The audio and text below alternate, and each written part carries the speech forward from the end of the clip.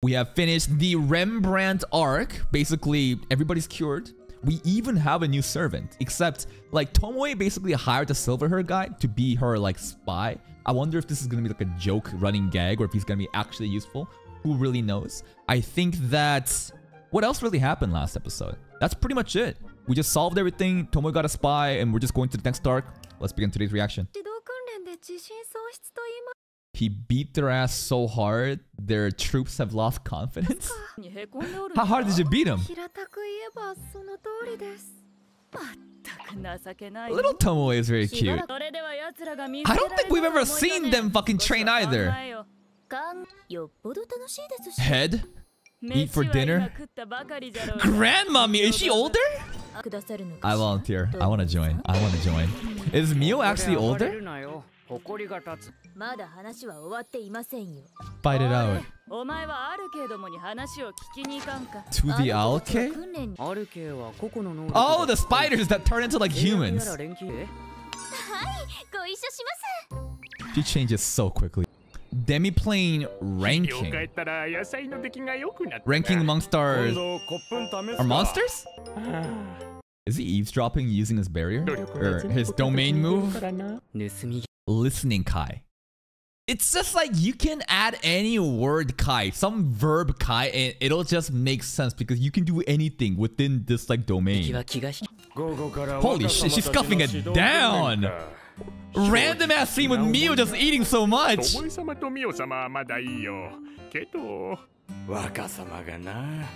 No one can touch him? Bro, be a little bit easier. Dude, Mio is going hard! What? She's eating so much!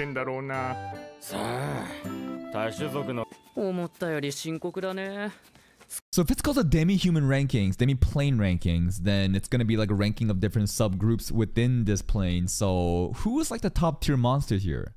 There's like, I don't know, dwarves don't really fight. There are the lizards, the spiders, and the orcs. I wonder who the strongest are.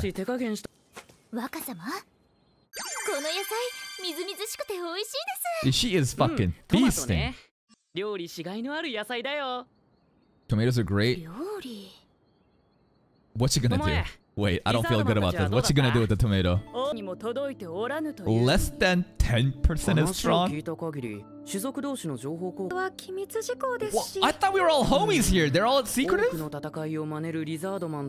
They should collaborate, man. Yeah, you could like learn from each other. A tournament. Tournament amongst the Demiplane monsters. Oh, it's a straight up tournament ring, dude! It's a Budokai ring! Shit, this is gonna be good. The strongest of each species comes out and fights. That's pretty fun. This is the strongest orc? Agares. Liddy. Liddy versus... I feel like Liddy is a little bit more technique and, you know, nimble, while Agares is just a fucking big barbarian. Here we go. Oh, see? Technique! Strategy! Okay. That's a big boy strike. Damn! Mio and Tomoe does not look impressed though. Yeah. Gabina versus Geld? Yo, let's go, Liddy! Oh, fuck. Oh! Liddy dead? Agares wins! Orcs better than lizards confirmed? Or what? Okay, okay. She just straight up shits on them, okay? What the fuck? Wait, oh my god, Tomoe! Because they're fucking mob characters while you guys are actual important fucking side characters! You can't compare them! They're trying their best? Yeah! Come on!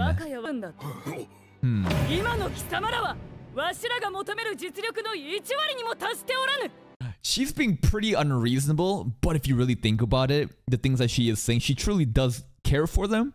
So she's saying what? Just because you're not actual main character and side supporting cast, you think you can just get away at this level? Like, you should be better? I get that. I totally get that. It's just the way that she's doing it is just so fucking mean. You're a bunch of nobodies. Now, why can't Horikita Suzune, why can't she do this to her class and unite them? Because it looks like Tomoe is about to unite them by just shitting on them right now. It's kind of working though. It's working!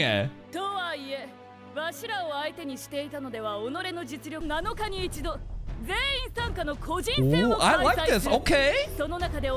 Once a week, you get this like little tournament thing going on. Alright, alright. But like, isn't it just gonna be orcs versus lizardmen every time? Because the dwarf and the alki, they don't really do anything. And where's the spiders? Are they even fighting? That's the whole point. Because you want to learn from each other. If they won't talk to each other and fucking collaborate, then this is a good way to kind of just like, you know, reveal the tactics towards each other. Oh, Tomoe is looking very competent right now. Her leadership is quite good. What if she's just copying these lines from a samurai movie she remembered once? I bet she's just fucking role-playing right now. These are all movie lines. It sounds really cool, but okay. Warriors of Honor.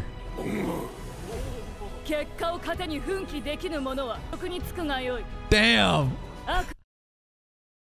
Find a different... I mean, she's not really shitting on other people, but she's basically saying, oh, you don't want to be warriors? You weak pieces of shit? Then go be a fucking blacksmith like that fucking dwarf over there. Oh, a final word? Good luck. What do we even say? Alright.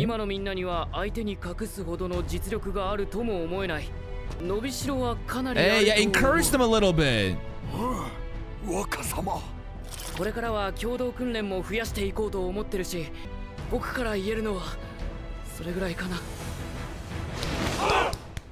Nice speech. Tomoe from specifically.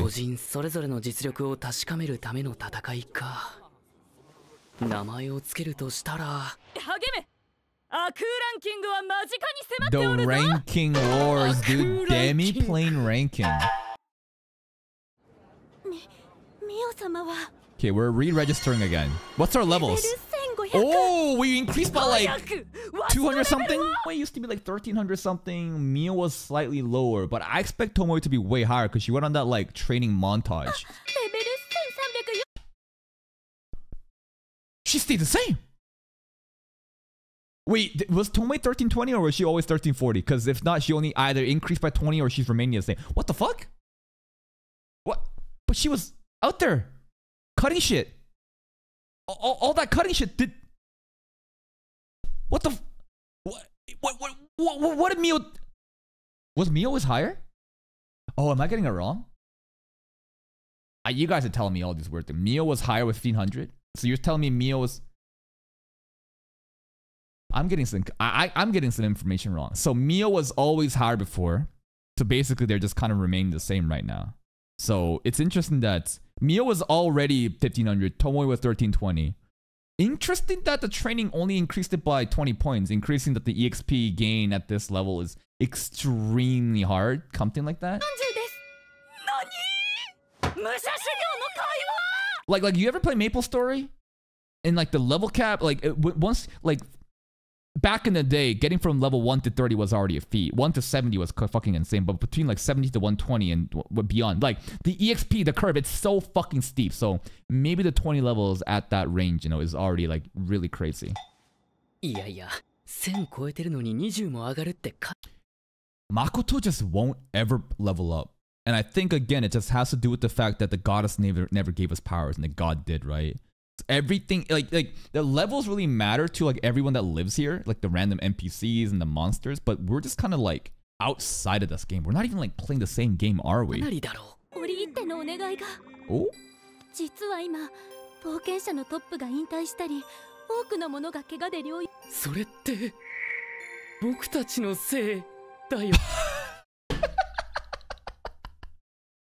Right, we did that.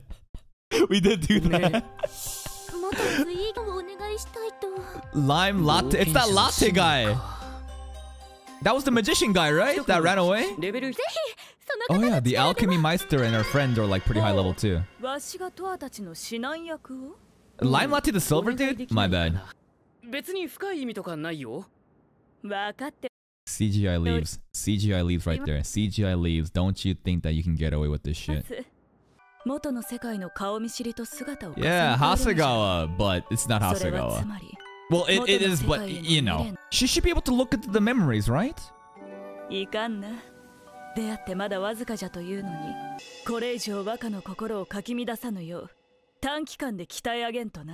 Train her so she doesn't disturb the young master's heart further. Interesting. Tomoe, I mean, Tomoe and Mio are like super into Makoto, right? There is like romantic intent there. I don't even know if it's romantic. They just seem very thirsty for him sometimes. She doesn't disturb the young master's heart further. Is she trying to, what does this imply? Is she trying to like fuck her up? Or is she just trying to make sure that, you know, this girl is competent enough that she's not in danger and Makoto won't be worried? Yo, they might level up a lot though with this way. This boot camp might like make them crazy cracked adventurers. We're doing it though. This is impressive.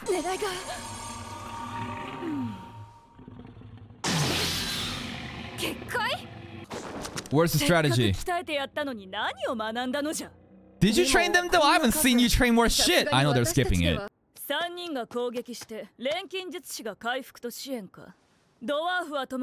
Catch. The dwarf should be out there frontlining. The thief should come out with the blind spot. And the archer should be a little bit more back too. Aren't they though? They are humans puffed up by the goddess of divine protection, right? The healer shouldn't use healing? He can use different magic? Okay.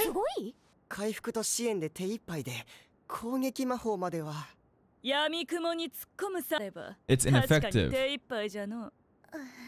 So if they don't charge in like that, then we can focus on more offensive magic. Okay, she's actually teaching them.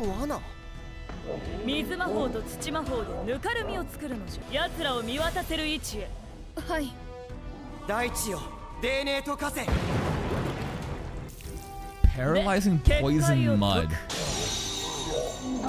You monkeys, why are you stepping into it? You just saw it. And now thief, get it at the end with some kill shots. I don't know. They're clever? I thought they're monkeys though. Oh! See? The monkeys are smart. Look, you guys are calling them... No, they're pretty smart. Alright, pull aggro. Now the sneaky thief attacks. Nothing personal, kid. The Toa is pretty damn cool.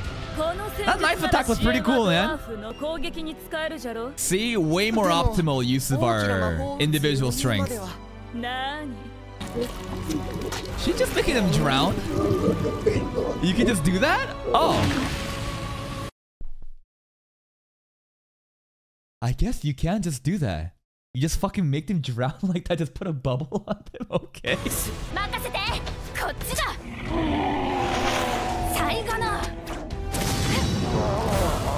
Alright, we farmed them monkeys. Did we level up any? That's weird that the tails are still moving right now. Ah, that's venomous, you dumbass. This guy was a fucking idiot the last arc too. Remember how he kept tripping and just like throwing the potions all over the place? I guess he really is a klutz.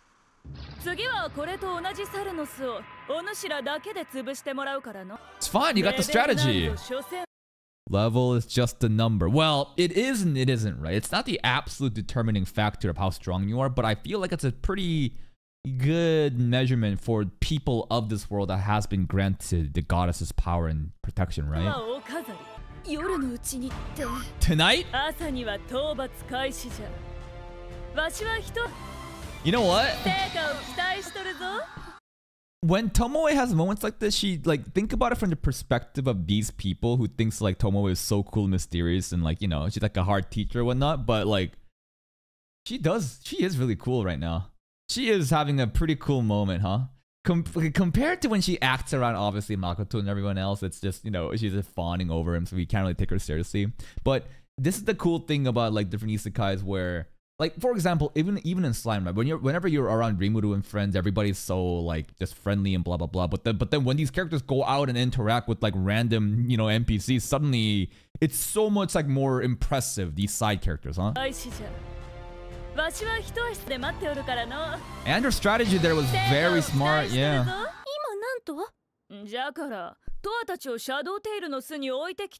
They're gonna be alright, right? No, we got strategy. Straight up, it's called Death Wish Road. Uh-oh.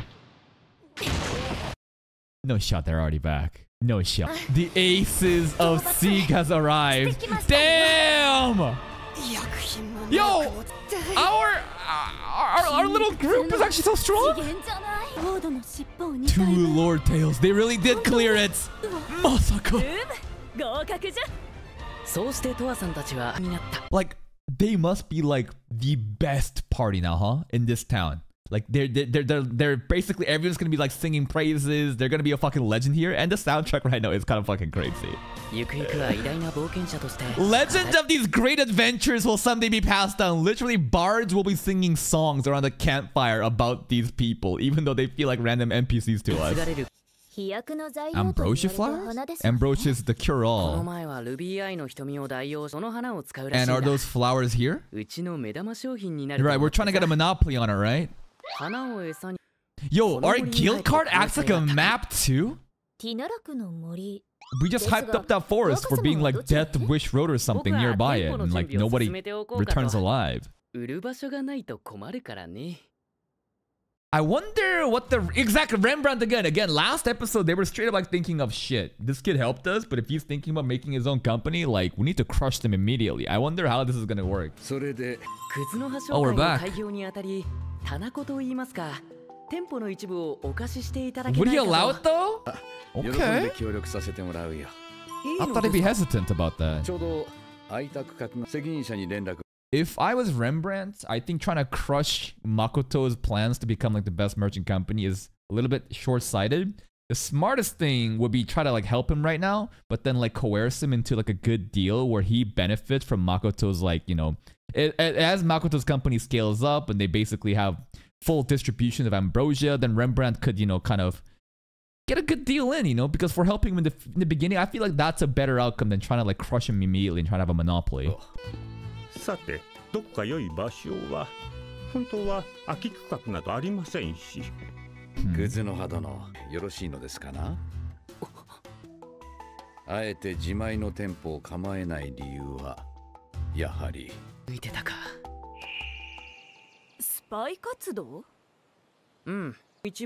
This is pretty much our exec council, huh?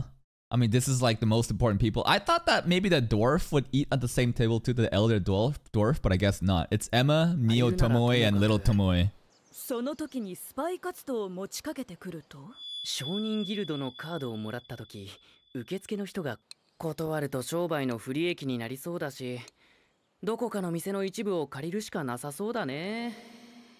We can operate in his store. Or not? I'm confused. What was that wink? What was that wink? I got you. Alright, okay, Mr. Rembrandt. Alright. A neutral place instead.